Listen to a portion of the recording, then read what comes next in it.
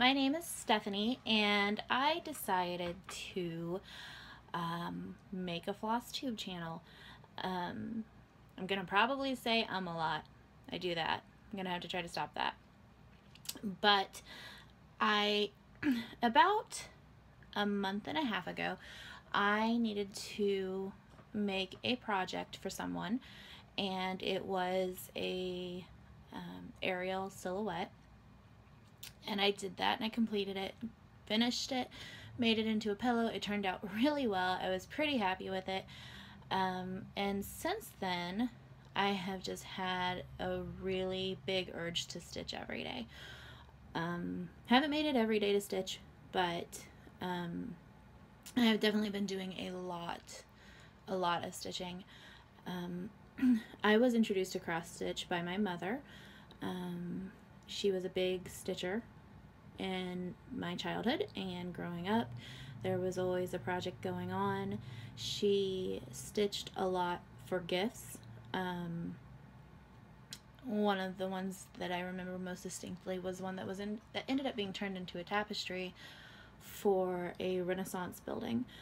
So I have had I've had exposure to small projects, I've had exposure to big projects, I've seen a lot. She was very, she is very talented, and so because she stitched, I started stitching about the time that I was 8 or 9. It was pretty traumatic because I had put the needle in the arm chair rest, and I got upset about something and slammed my fist down on my needle like that. I remember very distinctly, and when I lifted it up, I had like a needle sticking out of my palm, or the side of my fist.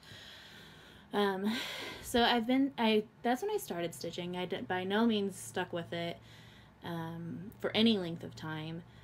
It was either 8 or 10, so we're talking 21 to 23 years ago. So there's, definitely have not been consistently stitching. I've had a few projects here and there.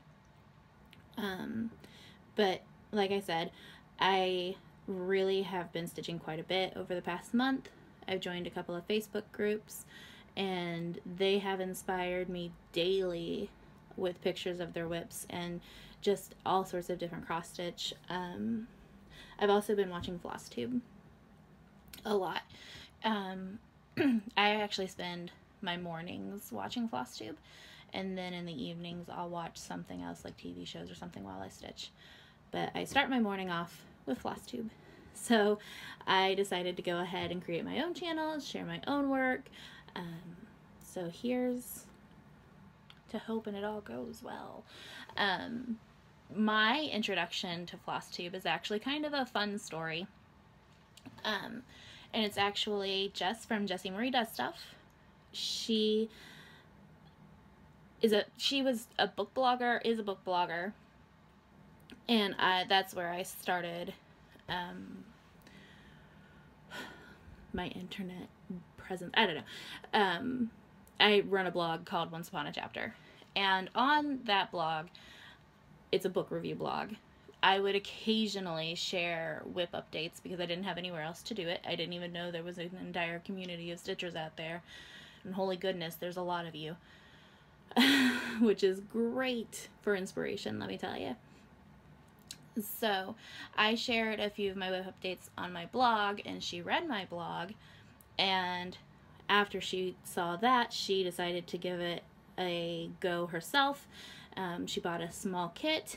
She stitched that up fairly quickly, and oh my goodness, guys, oh my goodness, that girl, in the 2 or 3 years, I don't know how long it's been because it's been a while, that she's been stitching, I cannot believe how deep this hobby has rooted for her. I can't believe how good she is at it. She is amazing at it. I love her FlossTube videos. She was my introduction to FlossTube. And so it kind of came full circle. So if you haven't checked out her channel, you might want to. She's definitely been an inspiration for me, and I love her progress. I love her projects. I love watching I love watching her videos. So that was kind of my introduction to FlossTube. Some fun facts or trivia, maybe not so much fun facts. They're kind of fun for me.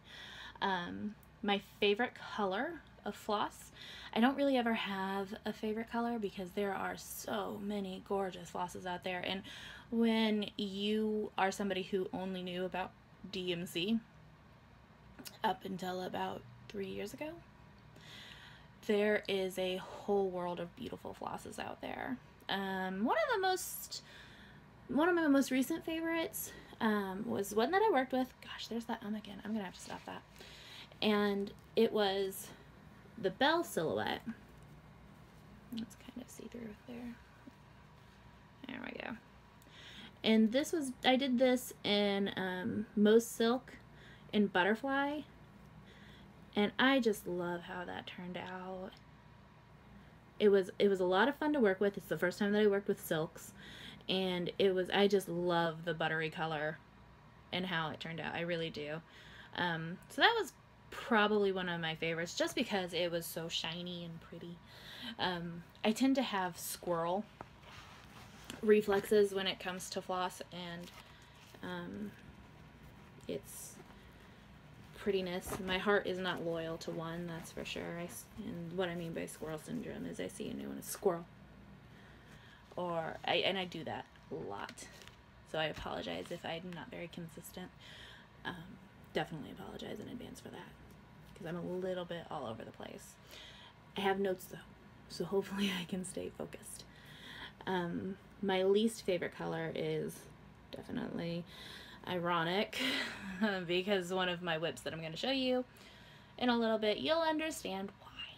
But it is 996 Medium Electric Blue by DMC, and this is why. This project, I thought, I made a rookie mistake, guys. I thought because of all of this blue, and it's all stitched, all of it, I thought because I had so much of one color that this project was just going to whip right through. I was going to take no time at all. This was going to be done like in a month and a half. Oh, it took me like 4 years, because I would get so fed up with it, row upon row upon row upon row of medium electric blue. Just gonna show you that again. Just let that sink in. It wasn't fun. So I would stitch a little bit, and then I'd put it away, and then I'd stitch a little bit more, and then I'd put it away. Took me 4 years, guys, of off and on stitching. So 996, while I think the color is very pretty, we have a bad history. And it's mostly my fault. It's nothing it did. I made a rookie mistake. And I assumed because a bunch of one color would mean very few floss changes, not having to really think about what I was doing, that would go quickly. And I think that I've discovered, especially after last week's WIP, that I don't like that. I like to think, I like to count, I like to change things up. So that was a very difficult project for me, and as you can see, it's not even really finished. The stitching is done, but it's not fully finished. I haven't done anything with it yet. It sits in a bag. But I'm gonna have to think of something, because I don't want to turn it into a pillow, but I'm thinking about maybe doing a shadow box with some Nintendo vinyls on the front, but I don't want it to be blocked either. So it's kind of been like I don't really know what to do with it now that I'm finished with it. So yeah. 996 is probably my least favorite color to work with. Not my least favorite color, just not a favorite to work with. So yeah, that's pretty much my introduction. Now I think it's time to share my WIP rotation. This is something new for me. back when I was stitching Bitter Luigi, I was a pretty monogamous stitcher. I would only stitch one project, maybe two at a time, and that's only if I had something that needed to be done, like a cross stitch ornament or something like that. I never would have had four bigger projects going on at once. And just as a heads up, as a beginner, I kind of consider anything more than a card a bigger project. Maybe full-sized is a better way to go, because they're not necessarily big. But so I started a rotation. I was going to stick with 4 because 4 seemed like a lot for somebody who only ever stitched 1 at a time. And it made it nice and easy for a month, and then I could, you know, catch everything at least once in a month. But then my husband told me that if I did this one project for him, he would frame it and he would put it in at his desk at work. How can you say no to that? You can't. So that project is gonna be thrown into rotation, but not until after I get back from vacation, because the piece that I'm working on during vacation is for somebody. I'll get into that when I tell you about it. There's no sense going into it now. But today, typically I switch over on Mondays, Sunday nights, so that Monday when I go to grab my project, whether I take it to work or I'm gonna stitch at home, I switched from frame to frame on Sunday nights. This week was different because of Memorial Day. We were traveling, and I had my current week's WIP with me for Saturday and Sunday, and I did not bring along an extra for Monday. I didn't bring the next one for Monday because it was just too much of a pain. And you'll see why. It was enough of a pain to take the WIP that I was working on. So this week I am working on the Woodland Creatures sampler from the Frosted Pumpkin Stitchery, and I am currently here. That does. There we go. It's better. So I am through June, and I started on July, and then that's when I set it back down. And I started this one on November 19th of 2013. It is my oldest WIP. And then on top of that, I have the Storytime sampler and the Once Upon a Time sampler that I did not even start. So I have lots of Frosted Pumpkin Stitchery stuff to work through. So this month I want to get through, I'm hoping to get through July and at least get August bordered and started, if not finished. He's kind of cute. He's a skunk. I don't know if you saw that. So I have the fox here to finish, and then I will hope to get through the skunk. So that will be this week's project. Stay. Then next week I will be on vacation for 3 days and then the weekend, so I'll have a nice long time to stitch, and that'll be great because this project is actually kind of like a commissioned piece. The girl saw it, she thought it was, this girl, Labyrinth, is her life, and this is the pattern that I'm going to be working on. And I can show you, I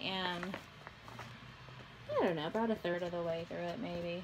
These are my project files. And, oh, I don't think I told you, but Woodland Creatures is on a 28 count even weave, and I'm stitching that 2/2. Now this one, there we go. Is that right? Yeah. That's where I'm at right now. So I'm down into the firies, and because I'm going to have a decent chunk of time to spend on this, I want to, gosh, that is really see-through back there. I want to get through the firies, definitely into the second group of text, and I would really be pleased if I could get Ludo done. Ludo's a big guy. So I'm up in here, and I want to make it down to here. The words really don't take that long. I am, if I have to cross more than just a few blocks, I do cut it off because it's black and it shows through pretty clearly on this fabric. So, and this is, where's my project card? This is on Grace. Ooh, wait. There we go. Grace. It's a 28 count Lugana from Hand Dyed Fabrics by Stephanie, and it's kind of changing on me here. I don't know if that's gonna be, but no, that's making it more brown. It's a cross between, that's pretty cool. Nope, just changed again. Now I get why you guys have issues with lighting. Anyway, it's kind of like a cross between a brown and a yellow, but it has, let's see, that's not really, kind of like these pinks and purples in here. That's actually pretty close to color as long as it doesn't change again. Nope, there it went. But it's kind of like a yellowish brown, brownish yellow, with pinks and purples modeled through. And it's been a lot of fun to stitch. If I haven't done it even very consistently, it has been a lot of fun. So,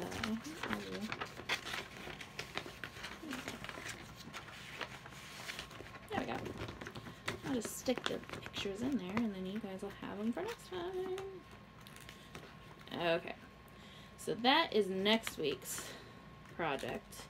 And I started that one back in October. At the very end of October, I started that one.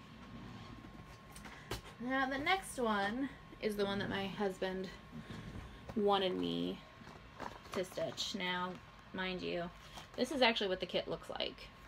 My project file, I guess, not kit. Because he wanted to stitch it, so I don't share my floss. So he ordered all new floss. He's got needles in there. John James gold plated size 26 needles. Those are my favorite needles. I love just how smooth they are. So all of this now becomes mine by forfeit. And I had originally given him two different fabrics. Oh, that's Ada too. I don't like that. Both of these are Ada 14 count. This one is too dark and this one is super stiff. Like that's, yeah. And it's super old too. I couldn't even tell you. All I know that is that it was purchased at a Ben Franklin, and there are no Ben Franklins around us, and there haven't been in at least 15 years. So it's pretty stiff. And I found that once I spent enough time doing 2/2 on Lugana, even weave, and I think I've even done some dribbling. In fact, I'm pretty sure Belle was on that. It's very hard for me to go back to Ada. It's just, it's super stiff and it feels hard to work with. And I just prefer the feel and look of Lugana, really. It's my favorite so far. But the project is Cloud's Factory, Back to the Future. So I've placed an order with the 1-2-3 stitch, which is why I don't have the fabric to show you, but it's a 28 count ice blue Lugana from 1-2-3 stitch. So it'll be on its way.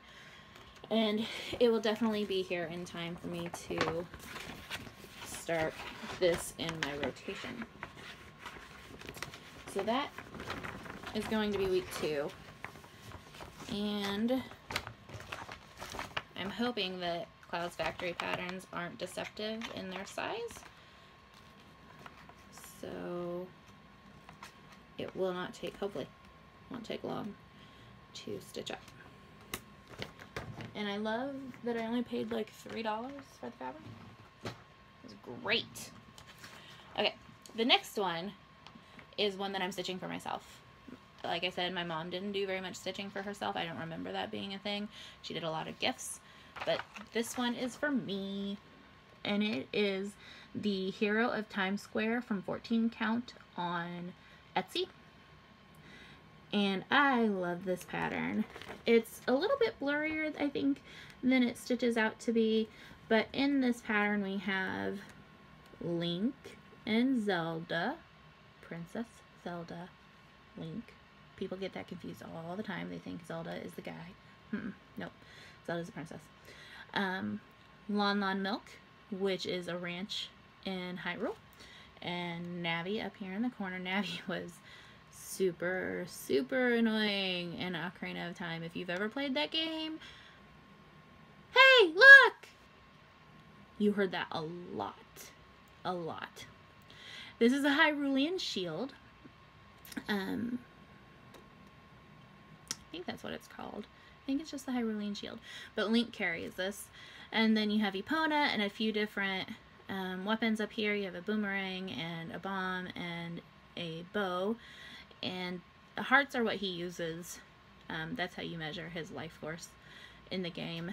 And then there's some rupees and some arrows, and then the Hyrulean Triforce, and then the gemstones, I think. I'm not really sure, but these are representative of the goddesses of Hyrule. So that is my third week. Excuse me. Maybe I need a drink.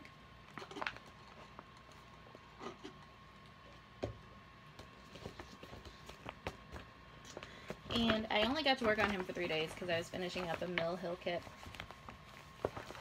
So I didn't get to spend much time with it. And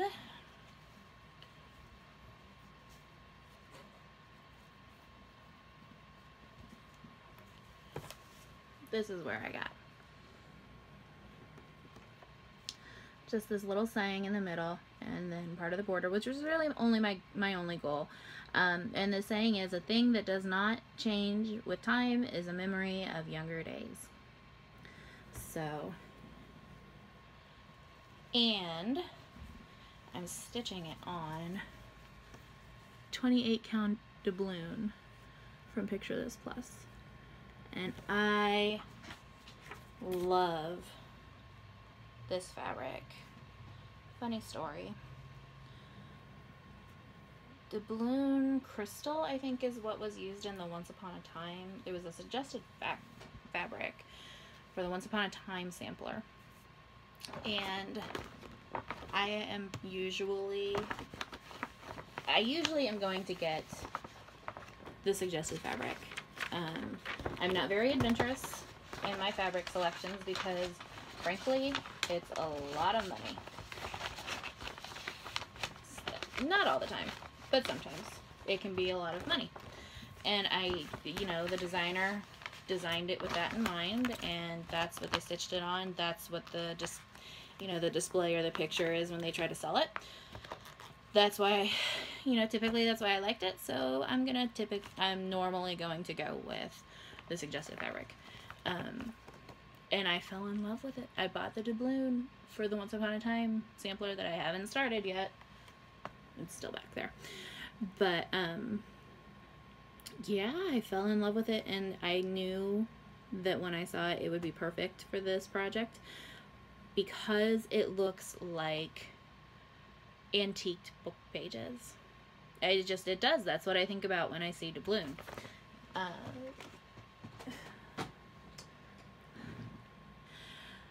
Confession. When I was still learning how to do 2/2, it took a lot of practice. Like, it just wasn't something that came naturally to me. Like, when I first started on Ada, I was constantly miscounting and ending up in the wrong spot and having to go back and pull out and, restitch. And there was a moment in a fit of rage. I decided I was never going to stitch 2/2 again. I didn't want anything to do with it. I didn't want to work on anything lower than an 18 count, and why did anybody bother going away from Ada? Like, it was a big thing to me. Like, I think it was really just a pity party. Disguised in anger. Because 2/2 is not hard once you spend some time with it. At least it wasn't for me. But during that pity party, I went ahead and purchased a bunch of Aida for projects that I've been wanting to do. And I shouldn't have, because now I can't work. I don't like to work with it. Shouldn't say I can't. I don't prefer to. And I bought a big old piece of parchment Aida from 123 Stitch for Giant Harry Potter from Cloud's Factory. That big long thing. Because it was going to take about a yard of 28 count, I think, if I did my calculations correctly. And I wasn't going to do 2/2. I wasn't going to work a big project like that and not like how it came out. Well, now I want to balloon. I mean, I had my heart set on that from the beginning. I wanted to balloon. I tried to trade off by switching to Aida, thinking it was going to be easier, thinking it was going to be better for me. And really, in the end, I think what I've learned is that I should go with the fabric that I want. Save for a few months if necessary, because seriously, a yard of doubloon from Picture This Plus is expensive. It's like $100. It's crazy. But it will be absolutely gorgeous when it is finished. So that's what I'm going to do. I'm going to save up for a big old fat piece of doubloon from Picture This Plus, because that's what I want for my Harry Potter. The heart ones with the heart ones. Sometimes the wallet just has to save it up for a little bit.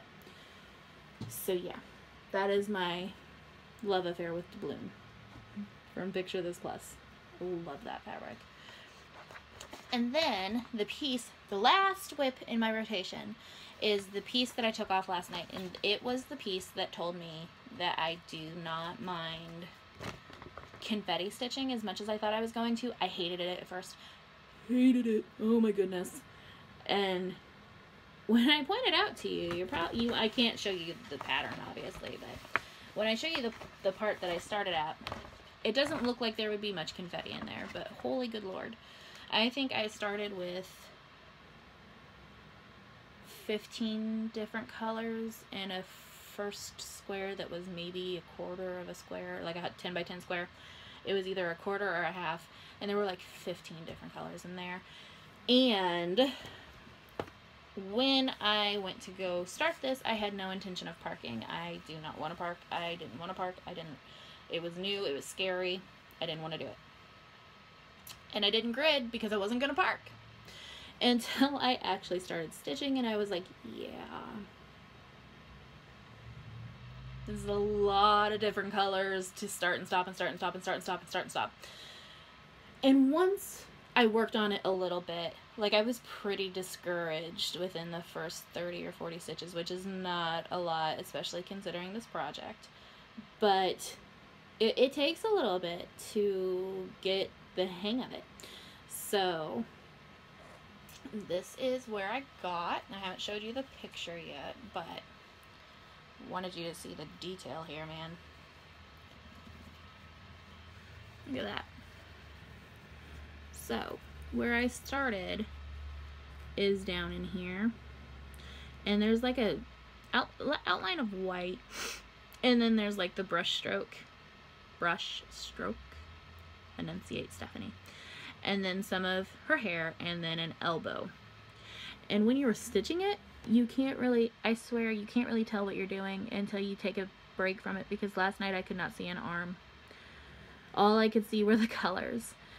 But I'm pretty proud of where I got, and I stitched a lot last night, and I loved it. This over here, by the way, is a needle minder from Gina's Unique Boutique, who just happened to open, I think, today. But I thought it was appropriate, and I think you'll probably agree with me once I actually show you what it is I'm trying to stitch.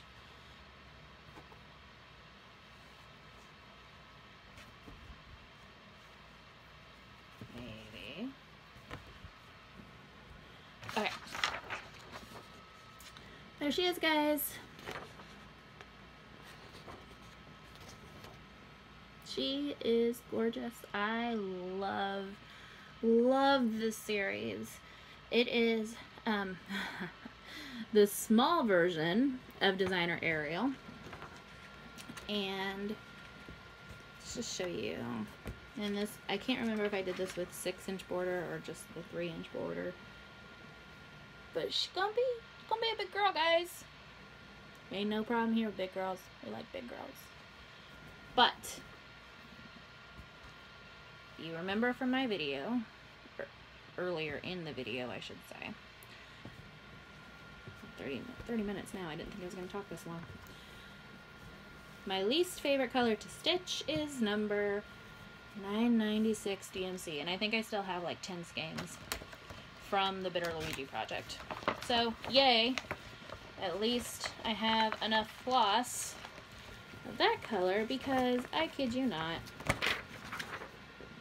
in Designer Ariel, there are over 4,000 stitches in 996. Clearly, I'm drawn to the color. But I love these designs, these patterns. The area that I'm stitching now is over here, and I've got her hair and her elbow done. Maybe. It looks awfully small on my pattern, or on my frame. But that is what I'm working on. I don't remember if I said, but it's the Frogwood Manor on Etsy. And she is going to be gorgeous. I don't know how much fun I'm going to have stitching her because, again, over 4,000 stitches in 996, guys. I don't know how I'm going to do it. But I had fun up yesterday, and granted there wasn't a whole lot of 996 in there, but I have a feeling she's going to be fun. I'm going to say she's going to be fun. I forgot to show you guys while I was showing you Designer Ariel, so I'm going to snip that, and then I'm going to show you this, because holy floss, Batman, holy floss. This is a photo box from Joann's. I'm not going to dump it, but look. That is full, and there's like 8 colors in the project file, but it is full of DMC. It's a ton of floss, guys. There's like 120 colors or something like that. I could be exaggerating, I'm not sure, but there's a lot, and I had to show that because that's crazy. So I think that's it from me for now. I've introduced myself. I've shown you my WIP rotation and kind of some goals for June. Those are going to be my June goals. It's to get as far as I can basically in each project. The only one that has any really solid goals are Labyrinth. The Labyrinth sampler, I want to get that one. I want to get a lot of work done on that one. I don't want to make her wait any longer. So, yeah, that's it for me today. Say hi, leave a comment if you've got any advice. For cross stitching, if you have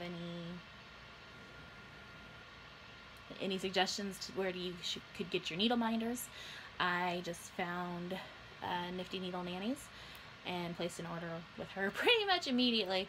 I love the enabling side of the community. If you want to just say hi, yeah. So that's it for me for now. I don't know what my schedule will be for posting videos. I don't get enough, I don't have enough progress to do weekly videos, so I'm not sure if it'll just be once a month, maybe twice a month. I don't know, we'll see. It'll be fun no matter what. So yeah, happy stitching, guys.